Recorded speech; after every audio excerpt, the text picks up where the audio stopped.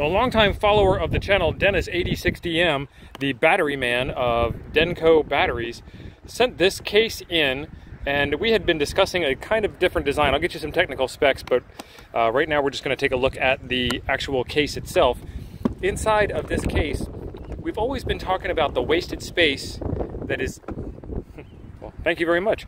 The wasted space that is inside of the lid of the case. And what Dennis has done, the genius that he is he's come up with a battery pack that will fit in here. This is 3 individual battery packs. You can use them one at a time, or you can plug them in all 3 together with this distribution block and get an extended runtime out of it. But we'll go into all those details a little bit later. And I have a 100-watt radio to go with it, and that's why I've got the Cartenna today for 100 watts of power. I'm going to get this thing all set up. Hang on. Okay, so I have the antenna tied off to the picnic table. I've got some RG316 coax running into the FT891, and then I have the antenna going off up into a tree. You're not going to be able to see it in there, but it goes up and over the branches. Then it comes down over here. Let's take a look over here to the other end, because the other end's kind of important. You can see the bag for the throw weight there, and then you can see maybe this bright orange cable in the air. Cable, rope. There we go. There it is, right there. And out here where the antenna joins the rope is 8 feet plus in the air. I can't reach it, but down here towards the T-posts are about 4 foot tall when they're put in, or when they're out of the ground. I've got it tied off, and this is right at, where is it? Right at chest level here.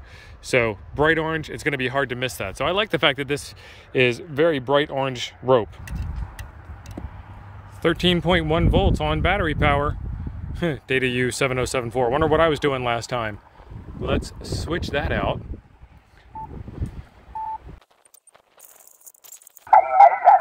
Charging a smart an electric car, they'll know that. Yeah, what are these folks arguing about? What they can do with the car is they can give that data to the government, and then the government can come and send you a road tax fee. Government and taxes. Everybody's favorite topic on ham radio, right? All right, here is your SSB out level to 100, and here is your HF SSB power to 100, and HF power to 100. 73 to Missouri, Victor Echo 6, Charlie, Quebec, QI shed. Kilo Mike 9 Golf. Kilo Foxtrot 4, can you give me phonetics? We are actually operating a remote station in Colorado, which is why you're doing it so well. Cheater. 73, and have a good day. This is WW1 USA Special Event Station at the National World War I Museum and Memorial.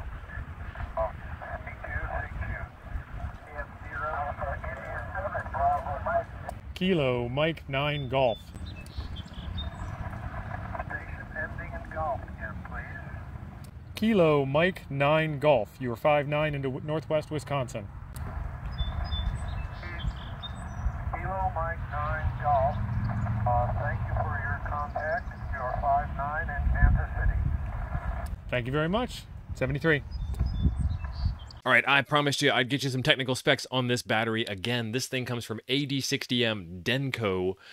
Dennis is the man when it comes to batteries for ham radio applications. He's been experimenting and practicing and all kinds of stuff, and he's got way more into this time-wise and effort-wise and knowledge-wise than I could ever hope to catch up to. Dennis is amazing. Check out his Hamdom Thoughts podcast, where he interviews a ham, and they talk about ham. Dennis does a fantastic job of doing that podcast, very laid back, and just makes you want to talk to him. I was on the show, he was on my show back when we had the old Ham Nuggets format, and that's where we came up with this idea. This is the Denko QRP Bat Mark II. It's a simplified multiple 3 amp hour battery set to be used separately or in parallel with a power pole distribution block. Dennis and I were talking on the interview that we had about everybody making Go boxes and everybody leaving the space in the lid of the Go box unused.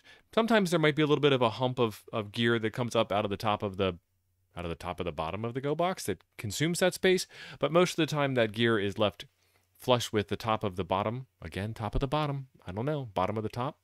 top of the bottom. And so we started talking back and forth about some ideas, and this is what we came up with. This is the Nanook 910 case. There will be a link to this case in the description down below. This case is ridiculous. If you thought that the Pelican cases were good, the Nanook case is even better. Kind of the same type of case, but just that much better.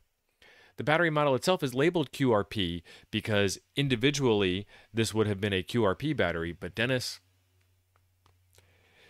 put 3 of these together to make it a QRO battery pack, and it will work with the 891. I just happen to have an 891, so that's how I married this thing up. Total battery case capacity, 8.5 amp hours rated. Power pole block is 3D printed with 45 amp connectors. This is a fantastic design. 5 power pole ports, 3 for the battery, 1 to charge, and 1 to discharge. So that way you can hook it up to your solar charge controller, or you can hook it up to an additional power device like a tuner. He says it's designed to fit the Xiegu G90, the Yaesu FT857, but it definitely, as you've seen in the video, definitely holds the FT891. Some specs on the battery. This was created September 12th, 2021, and it has K2 cells, which are 26650, so they're a little bit bigger than the 18650s. As a result, they have some more capacity. 2.85 amp hours each, 3.2 volts, lithium iron phosphate, LiFEPO4. The BMS is the DYKB-YH2204A, 50 amp 4 serial LiFEPO4 separate port BMS. Configuration inside each of the battery packs is 4 serial, 1 parallel. The new since the last time he made this is a new BMS and a flat configuration, and the owner is KM9G, Steve. Here's some pictures of the assembly going together. You can see the batteries and their battery holders. You can see them welded together. You can see the tape around the edges for protection, and there's that BMS that Dennis was talking about. So you can see the power pole distribution block. Here's how those things go together. These are called right angle PCB mounts. They come in 2 different flavors, a top and a bottom, because they're meant to be stacked top and bottom for 2 power pole distribution blocks, and then the tangs go down into your PCB, into your circuit board. And you can do all kinds of wonderful stuff. In this case, Dennis took these things and his hamgenuity put them together in this fashion. This is beautiful. And there is a QR code if you want to scan and get to this page, but it will also be linked in the description down below. This is a fantastic kit. I was having fun out there. I love when they do the special event stations, especially when they have some connection to some piece of history. Today, I listened to WW1 USA, listened to a couple of other stations, listened to some guys on 7200. Got exactly what I expected off of 7200. Always a fantastic day when you take a ham radio out in the field. You never know what you're going to get. Sometimes band conditions are great, sometimes not so great. I was out for a couple of hours and was able to make a bunch of contacts.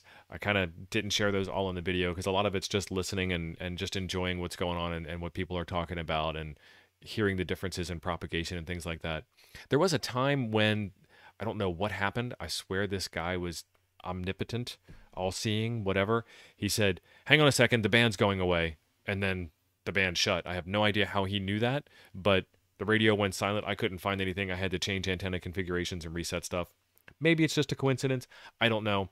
Either way, there is a video right over here I think you will enjoy next. Thanks for being awesome. We'll see you in the next one.